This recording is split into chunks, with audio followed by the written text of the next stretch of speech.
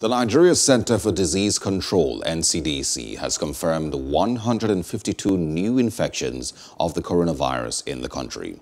The center noted that the country has so far tested 705,809 persons since the first confirmed case relating to the COVID-19 pandemic was announced on February 27, 2020. The Public Health Agency said that the new infections brings the country's total number of infections to 65,148. It added that the new infections were reported from 7 states of the Federation and the Federal Capital Territory, with no coronavirus-related deaths in the last 24 hours in the country. Hello, hope you enjoyed the news. Please do subscribe to our YouTube channel and don't forget to hit the notification button so you get notified about fresh news updates.